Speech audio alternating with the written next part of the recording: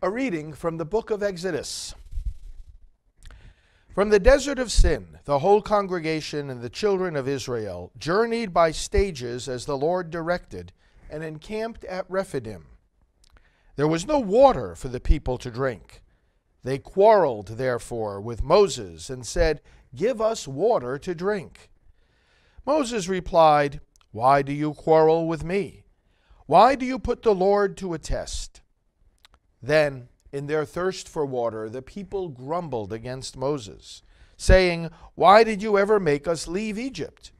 Was it just to have us die here of thirst, with our children and our livestock?" So Moses cried out to the Lord, "What shall I do with these people? A little more, and they will stone me." The Lord answered Moses, "Go over there in front of the people, along with some of the elders of Israel, holding in your hand as you go the staff with which you struck the river. I will be standing there in front of you on the rock in Horeb. Strike the rock, and the water will flow from it for the people to drink." This Moses did in the presence of the elders of Israel. The place was called Massah and Meribah, because the children of Israel quarreled there and tested the Lord, saying, "Is the Lord in our midst or not?" The word of the Lord. Thanks be to God. If today you hear his voice, harden not your hearts. If today you hear his voice, harden not your hearts. Come, let us sing joyfully to the Lord. Let us acclaim the rock of our salvation. Let us come into his presence with thanksgiving. Let us joyfully sing psalms to him. If today you hear his voice, harden not your hearts.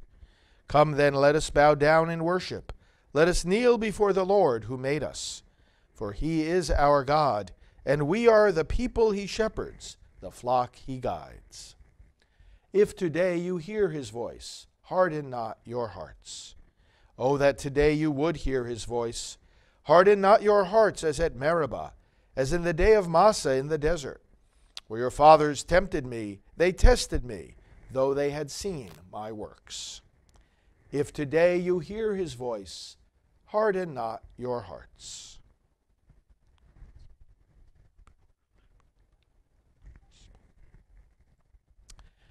The Lord be with you. A reading from the Holy Gospel according to John. Glory to you, O Lord. At that time, Jesus came to a town of Samaria called Sychar, near the plot of land that Jacob had given to his son Joseph. Jacob's well was there. Jesus, tired from his journey, sat down there at the well. It was about noon. A woman of Samaria came to draw water. Jesus said to her, "Give me a drink." His disciples had gone into the town to buy food. The Samaritan woman said to him, "How can you, a Jew, ask me, a Samaritan woman, for a drink?" For Jews use nothing in common with Samaritans. Jesus answered and said to her, "If you knew the gift of God, and who is saying to you, 'Give me a drink,' you would have asked him, and he would have given you living water." The woman said to him, "Sir, you do not even have a bucket, and the cistern is deep. Where then can you get this living water? Are you greater than our father Jacob, who gave us this cistern and drank from it himself, with his children and his flocks?" Jesus answered and said to her, "Everyone who drinks this water will be thirsty again. But whoever drinks the water I shall give will never thirst. The water I shall give will become in him a spring of water welling up to eternal life." The woman said to him, "Sir, give me this water so that I may not be thirsty or have to keep coming here to draw water." Jesus said to her, "Go call your husband and come back." The woman answered and said to him, "I do not have a husband." Jesus answered her, "You are right in saying, 'I do not have a husband,' for you have had 5 husbands, and the one you have now is not your husband. What you have said is true." The woman said to him, "Sir, I can see that you are a prophet. Our ancestors worshipped on this mountain, but you people say that the place to worship is in Jerusalem." Jesus said to her, "Believe me, woman, the hour is coming when you will worship the Father, neither on this mountain nor in Jerusalem. You people worship what you do not understand. We worship what we understand, because salvation is from the Jews. But the hour is coming, and is now here, when true worshipers will worship the Father in spirit and truth. And indeed, the Father seeks such people to worship him. God is spirit, and those who worship him must worship in spirit and truth." The woman said to him, "I know that the Christ is coming, the one called the Anointed. When he comes, he will tell us everything." Jesus said to her, "I am he, the one speaking with you." At that moment his disciples returned, and were amazed that he was talking with a woman. But still no one said, "What are you looking for?" or "Why are you talking with her?" The woman left her water jar and went into the town, and said to the people, "Come and see a man who told me everything I have done. Could he possibly be the Christ?" They went out of the town and came to him. Meanwhile the disciples urged him, "Rabbi, eat."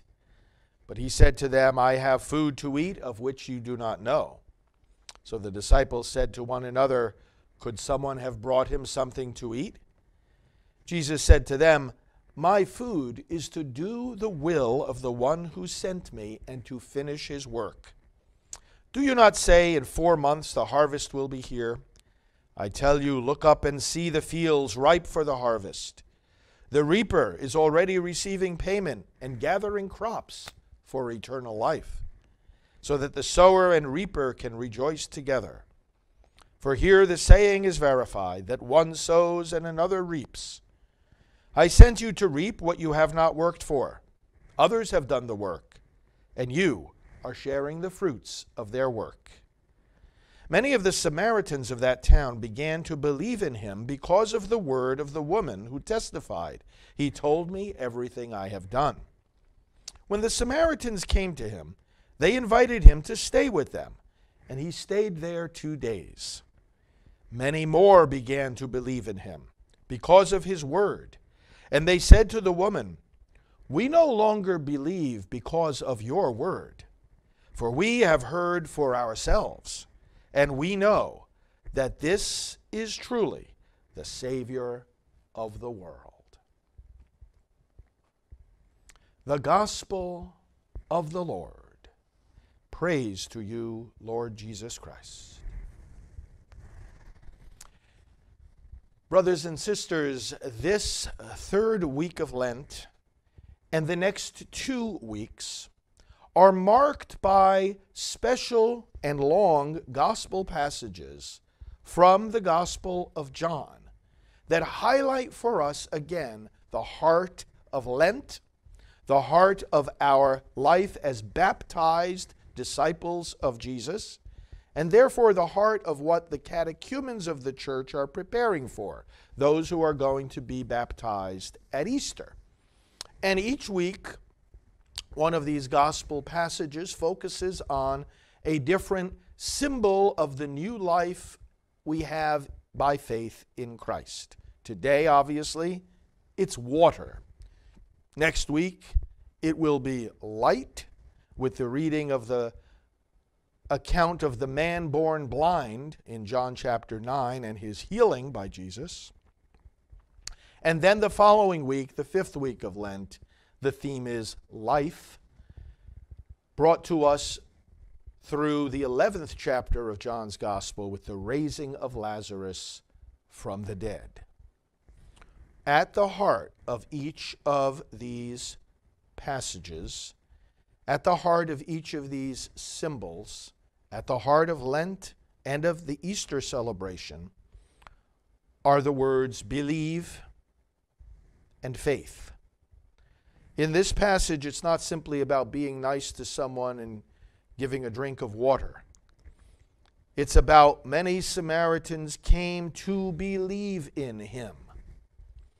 In the story of the healing of the man born blind, it's not about doing a good deed to a blind man. It's about the blind man saying, "Yes, Lord, I believe," and worshiping Jesus. In the story of the raising of Lazarus, it's not just Jesus having compassion on his friends and raising their brother from the dead. It is about the words of Martha and Mary, "I have come to believe that you are the Christ." It's about believing in Jesus. He did his miracles so that people could put faith in him. Now that faith is symbolized here by the water. And Jesus said, it's living water. Now, water is a very powerful symbol from the beginning to the end of Scripture. In fact, even just on the natural level, most of the world is water. Most of the human body is water. Water is life. Water is cleansing. And we see it from the beginning of the Bible to the end. In the beginning, when God created, he separates the waters above the heavens from the waters below the heavens. And all the way to the end of Scripture, where in the new and eternal Jerusalem, heaven itself, St. John, as he writes that book, says that water was flowing from the throne of God, picking up on a prophecy of Ezekiel, where water was flowing from the side of the temple, which of course pointed to Good Friday, when water flowed from the side of Christ. Representing what? Representing the water that was poured on you and me when we were baptized, representing the water that will be blessed at the Easter ceremonies and poured on those catechumens of the church who are ready to profess their faith in Christ publicly. The people were thirsty. Does not that represent the thirst of the human spirit for God, the thirst of the human spirit to be set free from the oppression of sin and death? We are all thirsty.